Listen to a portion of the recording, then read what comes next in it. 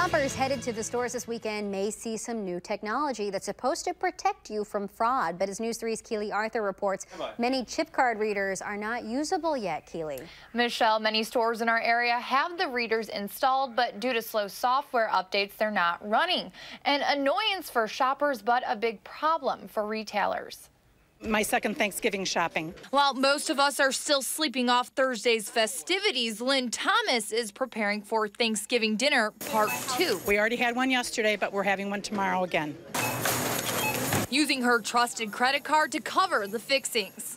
All my purchases. And while Thomas loves the added security of her new chip card, she's not put it to use once this holiday season.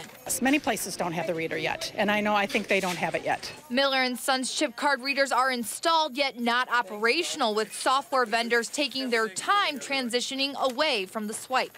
No, it's a little frustrating waiting for the software, the capability for us to process chip cards, but it's probably more frustrating for the customer because they want to use their chip card because they'll feel more secure using it. But retailers will feel more secure once everything is up and running too. Now that the bank provides the consumer this credit card with a chip, if the store is not properly equipped to use that technology and there's a security breach, now the store is actually liable for it, not the credit card company. For the shoppers, though, there's not much to worry about.